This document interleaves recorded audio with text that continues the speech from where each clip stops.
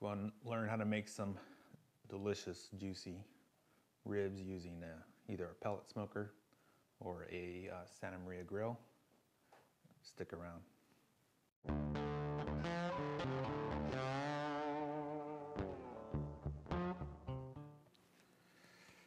Hey everyone, welcome to Joerik Garage. Today what we're making is some St. Louis spare ribs. I'll show you guys how I just get these all prepped up for cooking. Let's go. Let's start to lift up there and pull. Pull.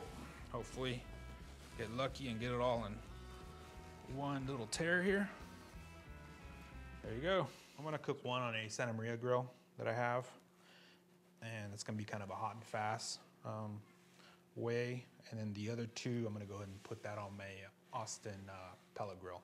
So let's turn this around. These all look pretty good. Like I said, I'm not trying to do any competition here. I'm just cooking for the family. But what I may do is go ahead and just cut right down this way here. And then we'll make these, just to round this off. We'll cook these little rib tips. This will be the chef's cut. Bone here, and cut right there. So, these are looking mighty fine here. So, let me go ahead and do the other two, and then I'll bring you right back. All right, ribs are all prepped, trimmed up, so it's time to season these things. Normally, some people like using mustard. I normally use olive oil, but it's just a binder to the rib. You can even use hot sauce if you want to. But let me go ahead and get all these lathered up here. Montreal steak seasoning. So let me go ahead and do these two here with the Montreal.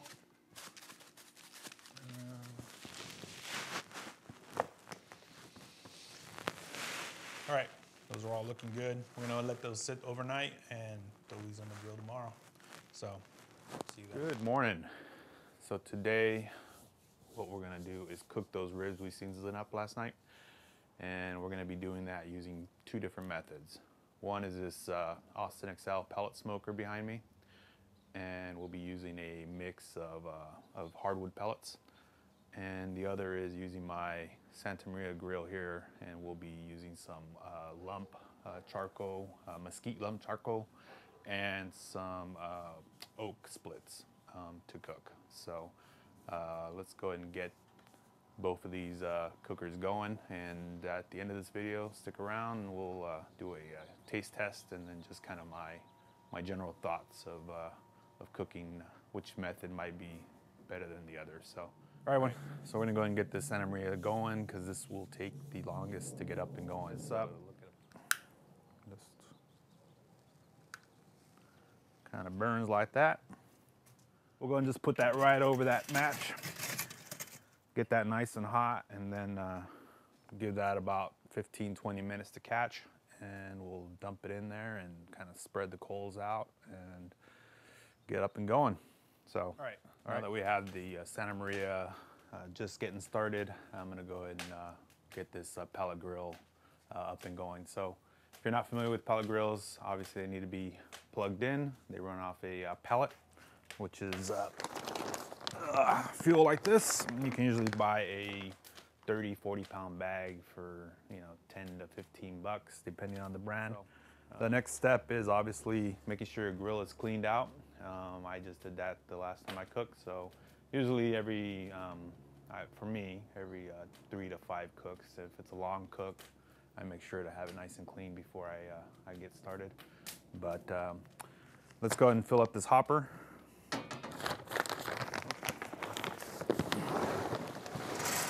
But let's go ahead and get this going. You always want to open up the grill lid until the fire is up and going, but let's go ahead and press the on button here.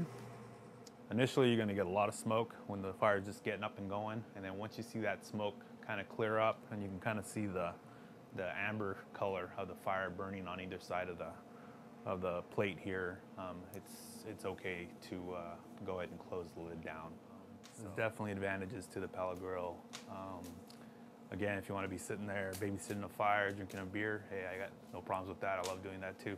But this is definitely a convenience when a lot of people don't have, 8 to 15 hours to babysit a brisket or a pork shoulder. We all have busy lives, so this is a really nice option for a lot of people. And use it as a grill, use it as a smoker. A couple other things I want to just point out on this one, and I know a lot of people ask, is like this front shelf. I do have a video out there. I'll go ahead and put a link above or in the description below if you're interested in how to add one to yours. And real simple. Actually folds down so you can still put the original Pit Boss cover on here, and clicks and folds right into place. So extremely handy. So now you can see the smoke starting to clear up. That's what you want to see. So that means the fire's going. You can kind of start feeling the heat coming off of here, and so we'll go ahead and shut this down. Let's go get our ribs ready to go. It's 10:30 right now. I actually started at 9:30, so this one took about an hour to get up and going. So this one, 7 minutes. So I have 3 racks of ribs, but I'm going to use one with the same rub on each smoker here, and the other one is just to enjoy for ourselves. So, all right.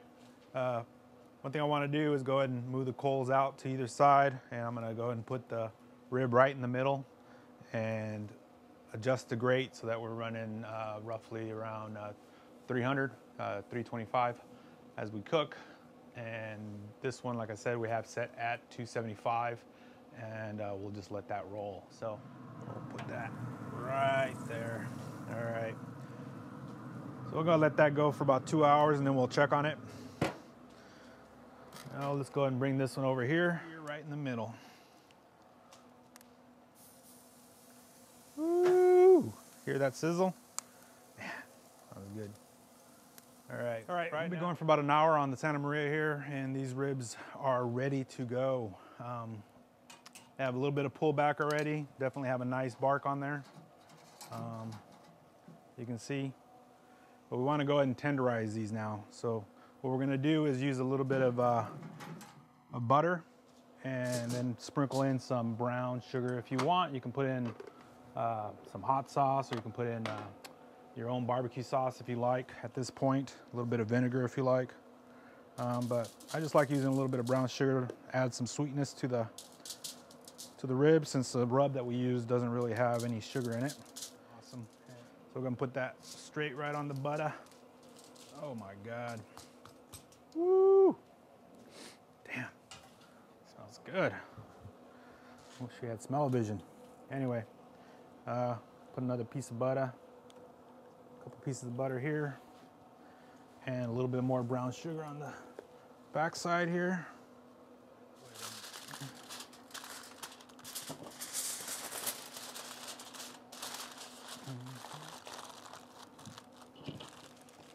All right, let's go and throw these into the pellet grill. All right, we've been going for about 3 hours now, so let's go ahead and check up on these ribs. Oh yeah, they're looking good. So we got the ones that we wrapped up, came off the Santa Maria. You can see, see, that's what you want to see right there. They're already starting to sag a bit. These here, been on here for about 3 hours. They're good. They're not ready, but we're gonna go and wrap those up now. You can see a little bit of pull back on the bone. That's what you want to see. Those bad boys for lunch. So, but let's go ahead and get these all wrapped up. I'll go ahead and bring them over to the table. This thing on. A little bit more brown sugar. Brown sugar. Okay. All right, let's put this in. All right, ribs are done. Let them sit for a couple hours for dinner time. So let's go and check them out.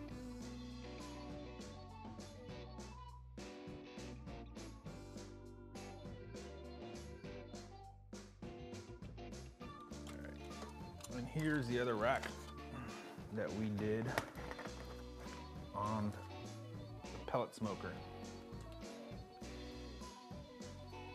See the difference there. So both of these cooked for about around the same amount of time. The ones from Santa Maria cooked about an hour, and then I went ahead and wrapped them for 2 hours, where the other ones in the Austin XL cooked for about 3 hours, and then were wrapped for about an hour. And then I just went ahead and let them sit for the remainder of the time. But see the difference there. So obviously the darker ones are the ones that were done on the Santa Maria, and the light ones are done on the pellet smoker. All right, let's check this out. Not so much of a smoke ring, nice glaze on it. Again, we just used a butter and a little bit of brown sugar. So let's give it a taste.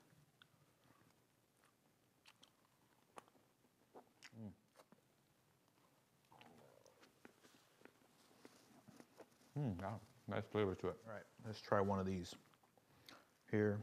You can definitely see a nice smoke ring on there. You see that? And this one's done on the Austin.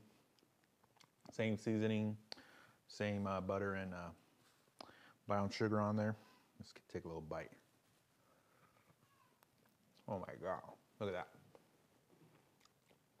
Can't say that's perfect. Woo, that's a good rib. Definitely Austin and pellet smoker. Tender, nice little bite on there. Look at that. Good smoke ring. Just perfect rib. Unbelievable. Oh. Oh man. That's really good. Again, you know, I think the Santa Marias are really good for fast, like the LA Street Tacos video that I did. Making carne asada, making tri-tips, that type of steaks, perfect. You can do the ribs on there, no problem. Just takes a little more work than the pellet smoker, but oh my God, for ribs, brisket, pulled pork, can't beat the pellet smoker. But anyway, hope you guys enjoyed this video. If you did, give me a like. And if you have any questions, definitely put it in the comments. I try to answer everything people ask. And please give me a subscribe if you like this type of content. All right, take care. All right, we got my daughter here. She's going to be doing a taste test. Which one's She's trying the rib 1, which is the one done on the pellet smoker. Does this one have a bone? Oh yeah. Yeah, they all have bones.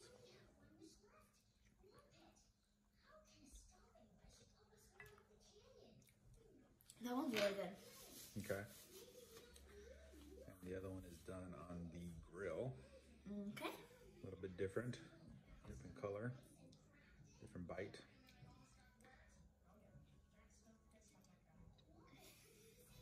That one's good too. All right.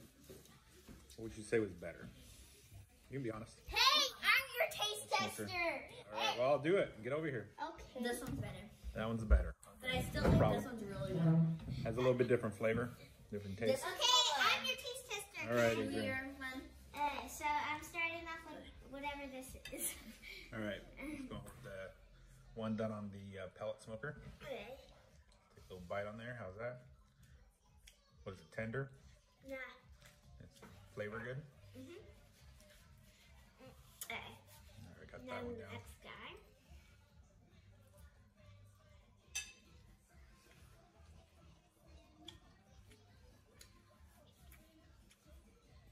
Definitely that one? All right. So 3 for 3. I think we all enjoyed the pellet smoker taste, but if you want to do one hot and fast, then you can go the other method as well. All right. Say bye, guys. Bye.